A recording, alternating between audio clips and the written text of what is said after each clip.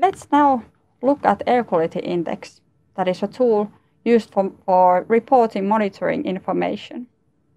The measurements are set up in locations where a lot of people spend their time, and they are maintained by local authorities or bodies, such as Helsinki Regional Environmental Service Authority, also known as HSY.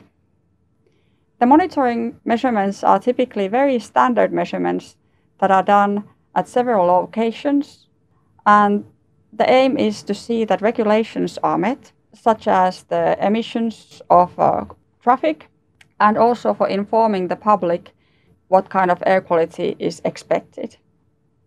This way, sensitive people, such as people with asthma, can decide when they will spend time outside or if it would be better for them to stay indoors. The air quality index is a simple tool for comparing the quality of air.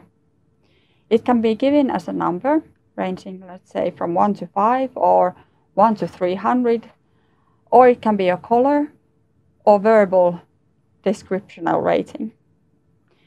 In Finland, a system that starts from good, reported in green, to satisfactory, fair, poor, and very poor, is used.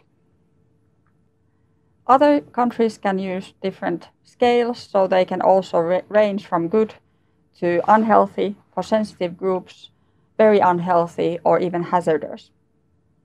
The air quality index is based on measurements of trace gases, sulfur dioxide, nitrogen oxide, ozone, carbon monoxide, and sometimes other gases, as well as aerosol particle mass concentrations. These different pollutants are measured, and then each pollutant is given an index rating, and the highest rating per hour is given for that hour. You can read in detail about the Finnish air quality index system from the HSY website.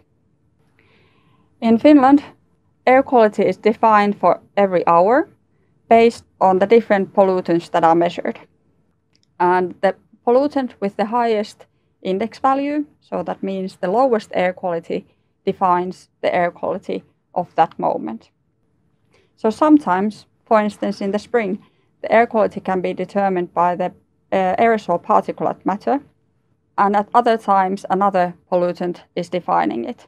For instance, the concentration of ozone or NO2. It is good to notice that different range values are used for pollutants in different countries. So if you want to compare the air quality in, let's say, London and Helsinki, you first need to understand how the air quality index is defined in each country.